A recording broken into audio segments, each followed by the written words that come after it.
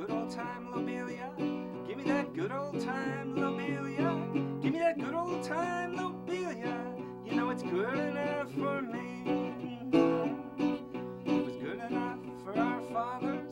It was good enough for our mothers. It's good enough for our fathers. It's good enough for me. Give me that good old time lobelia. Give me that good old time lobelia. Give me that good old time lobelia. Yeah, it's good enough for me. Good enough for Samuel Thompson. Good enough for T.J. Lyle. Good enough for Swinburne Clymer. You know it's good enough for me. Hello from Herb TV. My name is Dave Lalazerne. Several years ago, I became aware of a part of American herbal history represented by the Eclectics. For about 100 years, eclectic physicians played an important role in the development of quality health care in the United States. From 1939, when the last eclectic medical school in Cincinnati closed its doors, until the 1970s, this tradition was largely forgotten. I became aware of the eclectics in an interview I did with David Winston. David is an herbalist and ethnobotanist who has been practicing Cherokee, Chinese, and Western herbal medicine since 1969. He told me about his personal rediscovery of the eclectics. Back in about 1972 or 3, I was up visiting my girlfriend's brother up in Vermont, and he was going to a school called Goddard, which is still there, and we were at the local little store, and outside there's a big bulletin board, and on the bulletin board it said book sale. And I said, oh, I want to go to the book sale. So we went over to the book sale. And there was this guy who actually, funny enough, I know today, and he's still in the book business. And he had this little bookstore in his basement. And this was in East Barre, Vermont. And I'm going in there and I'm looking at the books, and there's this section of medical books, and there's these big old books. And I open them up and it's all herbs. It's all herbal. 90% of it was herbal, and I'd never heard or seen anything like this before. And what books am I looking at? I'm looking at King's American Dispensatory. I'm looking at all these really old eclectic books. Now at the time, they were priced, like some of the books were $50. And so everything was half price. So that meant it was $25, and some things were $75. That meant it was, I guess, $37.50. Now that seems really cheap today, but in those days, this is 72 or 3, that was a lot of money. And I didn't have that much money, but these books were so fascinating that basically I got every penny I could get together, and I bought all these books. And I remember coming back, I lived in New York at the time, coming back with 2 shopping bags full of books. And I think I had my train ticket, because we went up by train, and 10 cents. That was all I had left. But I read these books, and I was fascinated, because here I come to discover that there were these medical doctors who were primarily using herbs in the 1800s, who called themselves eclectics. I had no idea till this time that they even existed. So basically, as I started to read this material, to find this material, to learn more and more about the eclectics, and as American herbalists started to coalesce as a movement in the early 1980s, one of the things that came up is we started sharing between ourselves. So people who had training in Chinese medicine would talk to people who were trained in more Western herbal medicine traditions, and people like myself, and there weren't many at that time who had understanding of the eclectics, started talking about this, and it created this wonderful intellectual ferment. So from like 1981, when the first really sort of large-scale herbal symposium occurred, and that was at Brighton Bush in Oregon, for the next 10 or 15 years, there was this incredible growth in American herbalism. It went from a very simple neo-Thompsonian / Dr. Christopher, use cayenne pepper for almost everything, and increase, elimination, lots and lots of laxatives and things like that, to a much more sophisticated form of herbal medicine, incorporating aspects of eclectic medicine and what they call their black letter symptoms, aspects of Chinese medicine, and the whole idea of energetics and differential diagnosis, to some degree Ayurveda, and this all came together. And so what we see as herbal medicine in the United States today is a very cosmopolitan hybrid system for most people, many of the top herbalists, incorporating a range of traditions. And the eclectic is really the indigenous sort of Western American tradition, or American tradition in the sense of not Native American, but once people actually settled here, the Europeans, and they created their own system of herbal medicine. Eclectic medicine is, to a great degree, that system. John S. Haller Jr. is a professor of history and medical humanities at Southern Illinois University at Carbondale. He literally wrote the book about the eclectics. I'd like to read you the opening paragraph of the introduction to his book. In the freshness of its youth, the eclectic school of Reformed medicine stood as a symbol of America's optimism, imagination, enthusiasms, and eccentricities. Of solid Yankee inheritance, the school represented a powerful statement of the fraternity that its adherents felt with the great world movements of thought. In their writings, the eclectics portrayed themselves as authentic Protestants, saving therapeutics from the errors and extravagances of orthodox medicine.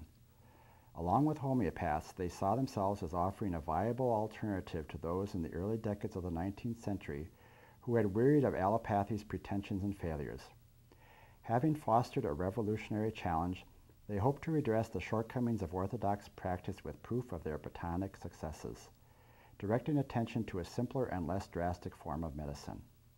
Although scornfully rejected by regulars, the eclectics imitated their magisterial air, as, for a score of years and in 24 colleges and more than 65 journals, they asserted the wisdom of their theory and the maxims of Reformed practice. North America was essentially a Protestant nation, peoples, and having come over for a variety of reasons, many of which were based on religious reasons, and so you had a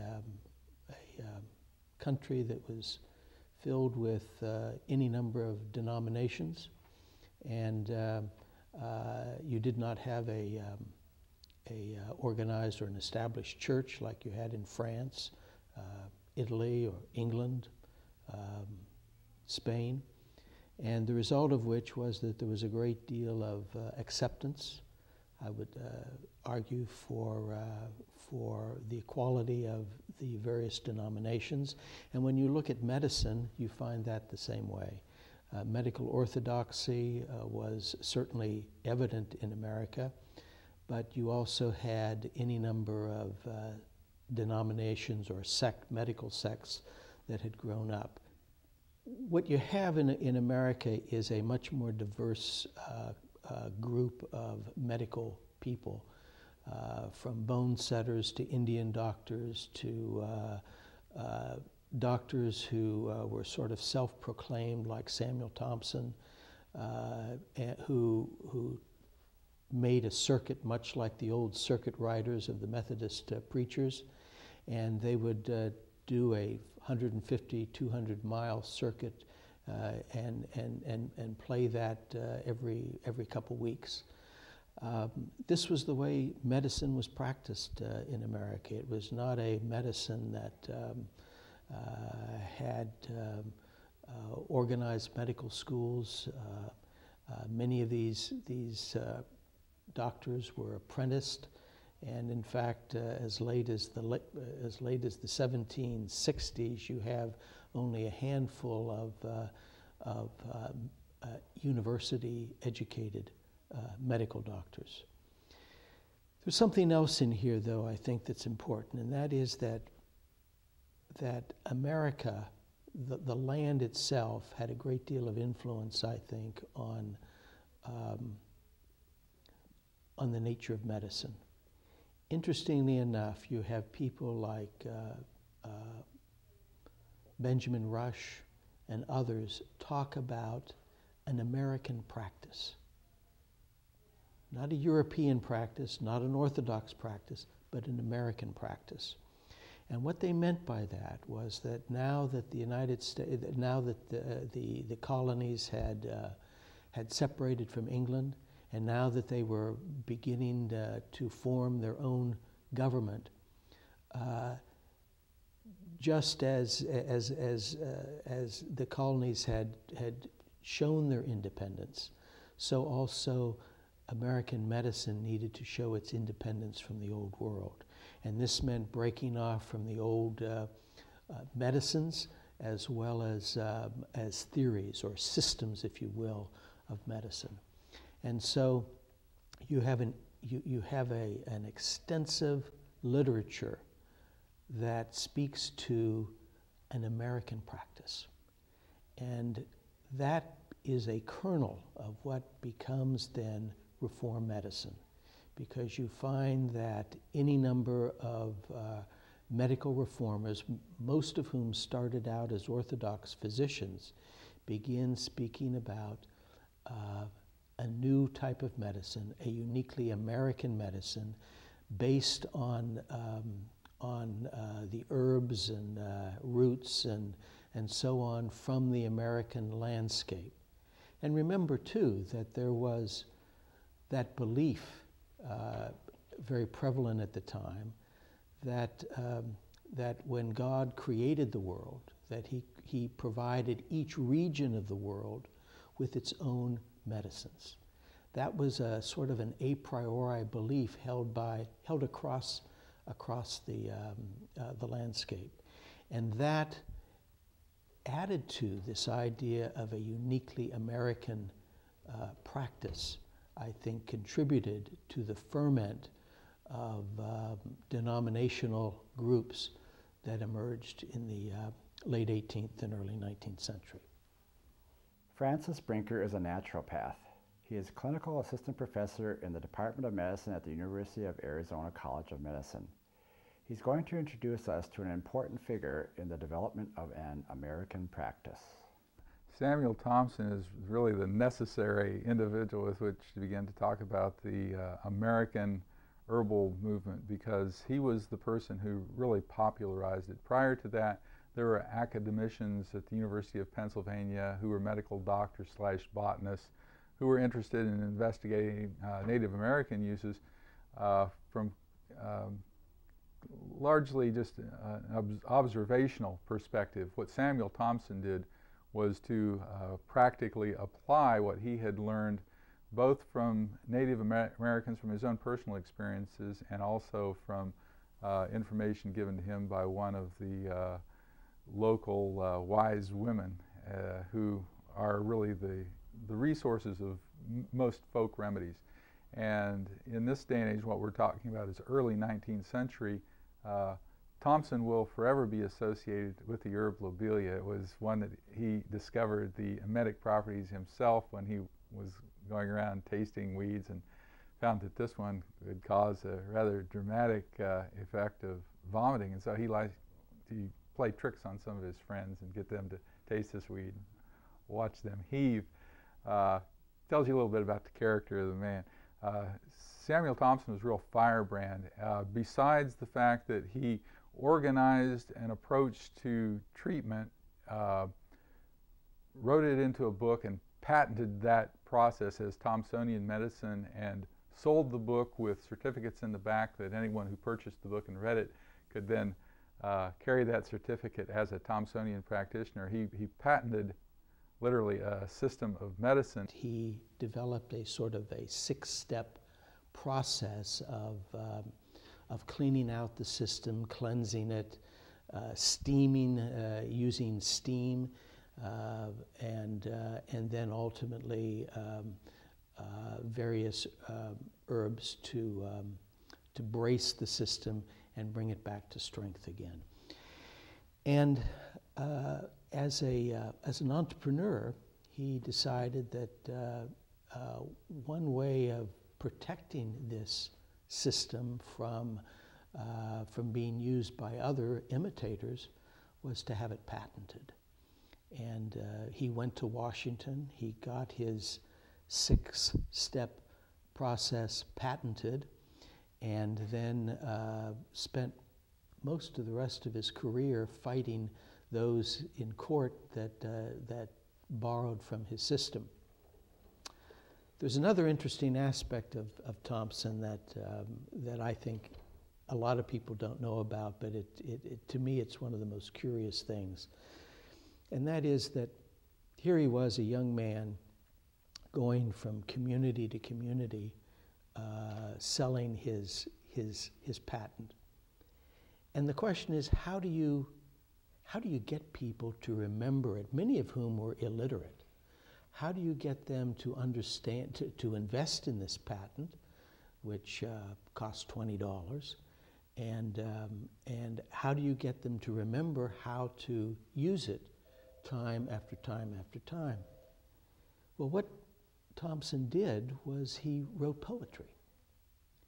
And he wrote a form of poetry called a mnemonic, which is that it is a form of poetry that is an instruction.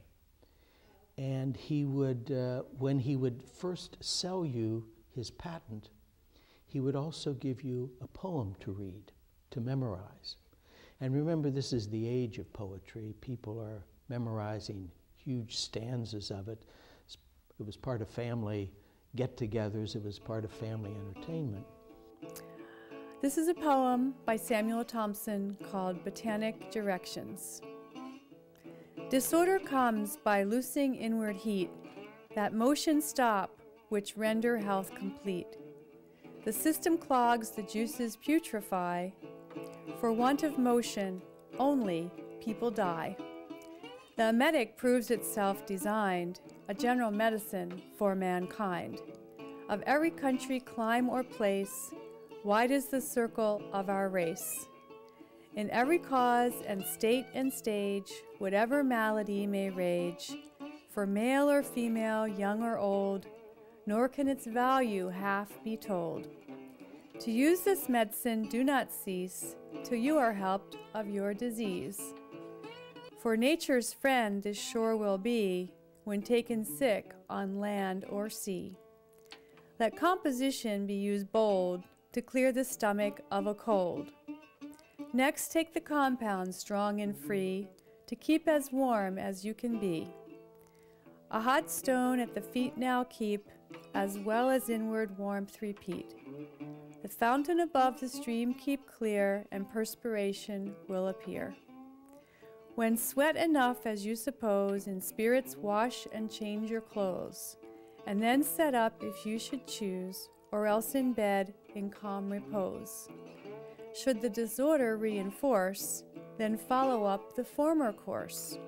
The second time I think will do, the third to fail I seldom knew. Now take your bitters, by the way, 2, 3, or 4 times a day. And if your appetite is good, then you may eat most kinds of food.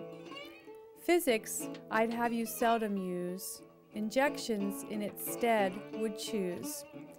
For if you physic much in course, it will disorder reinforce. If anyone should be much bruised, when bleeding frequently is used, a lively sweat upon that day will start the blood a better way. Let names of all disorders be like to the limbs joined on a tree. Work on the root and that subdue, then all the limbs will bow to you. So as the body is the tree, the limbs are colic, pleurisy. Worms and gravel go and stone, relieve the fountain and they're gone. My system's founded on the truth, man's air and water, fire and earth. The death is cold and life is heat. These tempered well, your health's complete. And then when he came back weeks later, and you would memorize the poem, then he would walk you through the exercise so that you knew from the poem what to do and what herb to take, when to take it, what to expect, and so on. And this is how families, in fact, if they were literate, they got, as part of the patent, they got a book that explained things. But if they were not literate, they were taught to, they memorized a poem essentially and used that as a form of instruction. As is often the case in herbal medicine, a strong dominant personality tried to rule the day with his particular bias, and really the drawback to that system, and part of that bias was his opposition to medical education. He was so opposed through his experience of old world medical practices as adopted by the medical profession in America. He really felt like he was offering the new American way, which really emphasized self-sufficiency. If you understand the historical context of Thompson in what's called the Jacksonian era, where the nation was expanding, there were many pioneers on the frontier pushing Anglo-European civilization westward, and because they were on the forefront of the growth, they had to be almost completely self-reliant. Every man was his own carpenter, you have it, you know, veterinarian, his own doctor. It was important that people who lived out away from what would be considered like urban civilization, which at that time was still very primitive in America, had to make do for themselves. And so having knowledge of medicinal activity of plants that grew where they were living was essential for their survival. And what Thompson preached was this doctrine of self-sufficiency, that not only could every person be their own doctor, but it was better that way. And so one of the main emphasis of his approach to practice was the belief that a lot of sickness, and this I think was from his New England upbringing, was caused by cold and chill. And so his therapy of choice was to bring heat back into the system. It borrowed a lot of the old humoral medicine from the ancient Greek practice, which is really common to Chinese and other traditional systems of medicine. So what he liked to do to bring that heat into people, first he would want to cleanse the system. That's where he used the lobelia to purge people, get them to vomit. Then he would use capsicum as a stimulant to kind of brace the system and warm it in conjunction with steam baths. He liked to get people sweating. So with the combination of the cayenne and steam and the puking of the lobelia, people would go through a transformational experience under this system. And then he also had a series of formulas which he would then apply, one of which was described as being used to remove the canker, which is a nebulous sort of condition that could exist internally or externally, but basically the tonic that he designed to provide this effect was a digestive tonic. It was something that would enhance a person's ability to more efficiently digest food and eliminate waste. And so it was, in that regard, it was very naturopathic in its philosophy. It was a very cleansing system and also tonifying with an emphasis on enhancing nutrition. And so he had the rudiments of a very important and functional system. He just was limited in how far he was willing to carry it. Thompson is a genius. He actually is. He's sort of a self-made genius. But he has, as we will now say today, he has issues. One of his issues is he is a curmudgeon of the first water. He has never met anybody that he can't get into a big argument with. Thompson is sort of a proponent of my way or the highway. And his belief, he has a profound anti-intellectual bias. He believes as long as you can read and read his book, that's everything that you need to know about medicine. So he's against any type of education because he has all these lieutenants who are going to help him. And every single time, after a year or two or three, he gets into huge arguments with them and they split off. So this happens multiple times. These people work with him and then split off. So by 1822 or 1825, the estimate is over 3 million Americans are adherents of Thompson's system, which is a considerable part of the population in 1822. So Thompson is really sort of becoming strong in the early 1820s. Beach, who founds the Eclectics, starts his clinic in 1825. So the Thompsonians are not that much forerunners of the people who are going to become the Eclectics, all right? And Beach, on the other hand, unlike Thompson, believes in education. He believes in medical school. He's a physician. So you have, at this point, these two competing schools, all right? And yes, there's bad blood between them almost from the beginning, although there's bad blood between Thompson and almost everybody, okay? He's not an easy guy to get along with. One of Thomson's lieutenants, who's the publisher of the Thomsonian Recorder, is a man named Alva Curtis. Alva Curtis starts off as a school teacher, so obviously he doesn't have a profound anti-intellectual bias. And he keeps pushing to create a Thomsonian hospital and a Thomsonian medical college. Well, eventually, Thomson and him split over this, okay? Because again, Thomson's totally against this. He's definitely from the Jacksonian democratic tradition. Every man his own, his own doctor. Every man his own farrier. It's this whole incredible democratic individuality idea. Well, the reality is that not everybody is suited to be their own doctor. Some people are better than others, and more knowledge is not a bad thing. So the people who become known as the physiomedicalists split off from Thomson sometime in the 1840s. So that's the eclectics have already been around, and in fact, by sometime around 1848, they take the name eclectic. And it's kind of funny how they get the name eclectic, because they claim that Rafinesque gave them that name.